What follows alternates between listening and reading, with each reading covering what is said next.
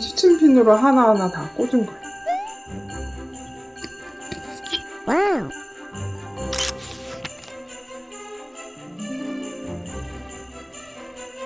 와우.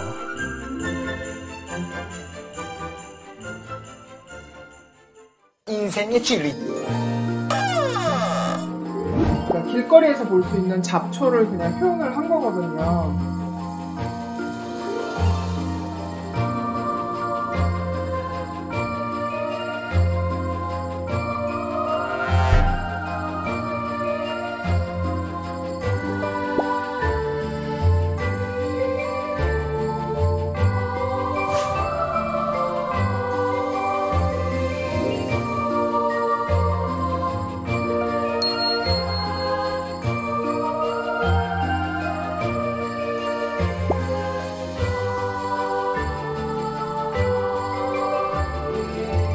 핀이 굉장히 딱딱한 건데 식물의 자연스러움하고 연결이 되면 잘 어우러지는 것 같아서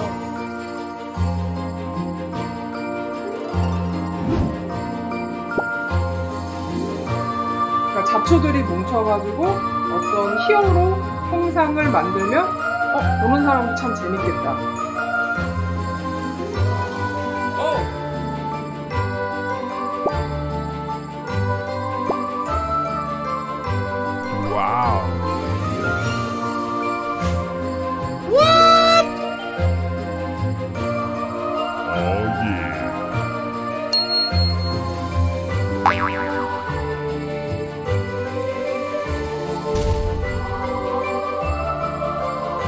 이게 너무 많이 박아가지고 정말 저 돌아가시는 줄 알았어요.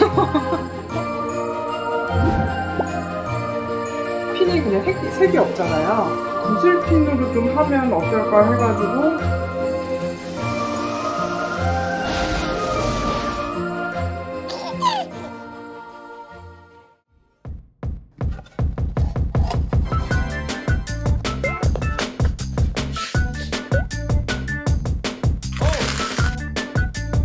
와, 이렇게 많이요?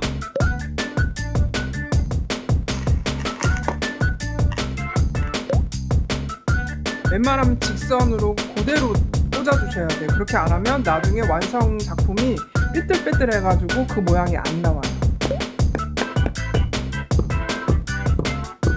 여기가 제일 높은 부분이고 그 다음 거에서 리필감을 이런 식으로 나타낼 거예요.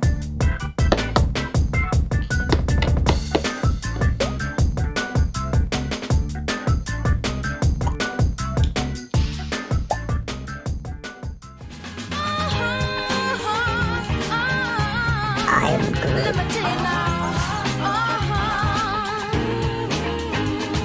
두 개지요.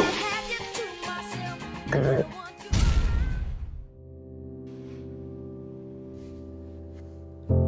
진짜 시침핀에 약간 꽂혀서 어울리고 싶은데 같이 함께, 근데 그거를 잘 못하는 성향이 좀 있어가지고 쓸모가 없는 그런 느낌이니까 더 나갔다라는 느낌. 한 번만 하고 뭐 버려지거나 뭐 사라져도 별로 신경도 안 쓰고,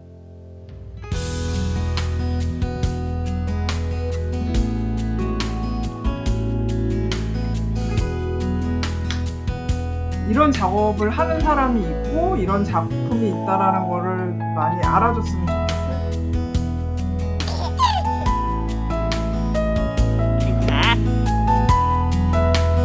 죄송합니다.